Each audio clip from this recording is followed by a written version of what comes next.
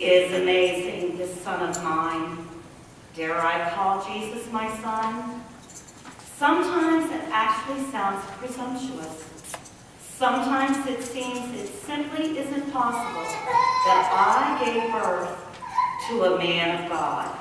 He has healed thousands, paralytics, lepers, those with fever, and it hasn't mattered whether they were rich or poor, wise or foolish, important or common. He has cleansed the minds of so many, some, like Mary, so possessed by demons, no one would even go near them. Some whose anxieties were so subtle, they were recognized by no one else but Jesus.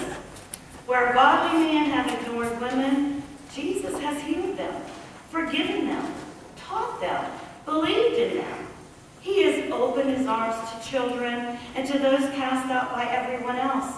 He has taught people that it is more important to be kind than religious, and that God loves all people who believe in him, and will especially reward those who love their neighbor before anything else.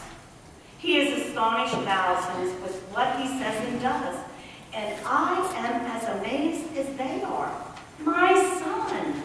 Jesus is my son! I have worried about his health. He works so hard and uses far more energy than anyone realizes when he tends to the sick.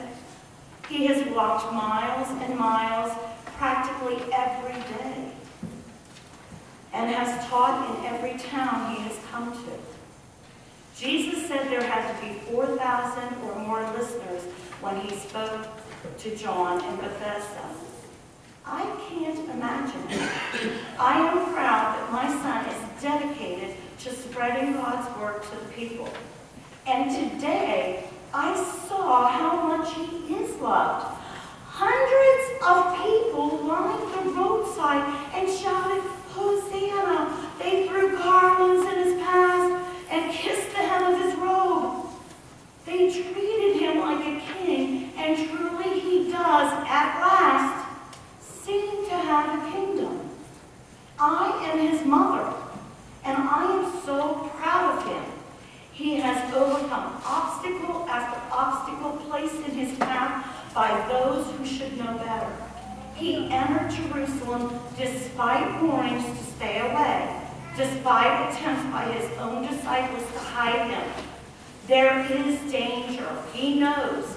He has so much courage and such love for his people, though. That is why he came, for them, for his people.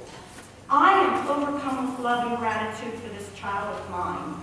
When the angel came to me and told me I would bear this special child, I felt blessed among all women, for I had found honor with our Lord God.